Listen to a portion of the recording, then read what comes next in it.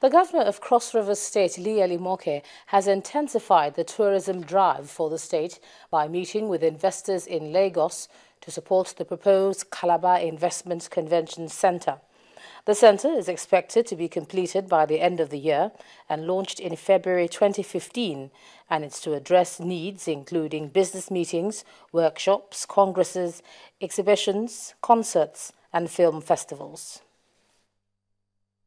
Calabar has been, for us, not just a tourist destination, but it's a tourist destination for many reasons. The beauty, the serenity, the warmth of its people, its hospitality, and its God-given natural resource.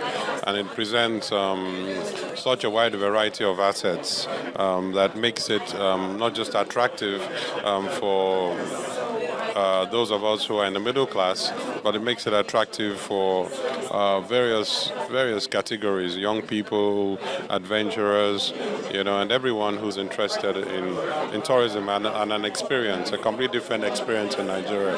So a lot of people talk about the beauty and the serenity of Calabar and how clean and green it is, but there's much more to our tourism than that. We offer excellent ecotourism products. We also offer excellent resorts, and because our focus is on driving our economy out of oil, more from the services, we're paying more and more attention to that growing sector of the Nigerian economy and positioning Cross River as a destination for not just investment, but also for business and leisure tourism as well.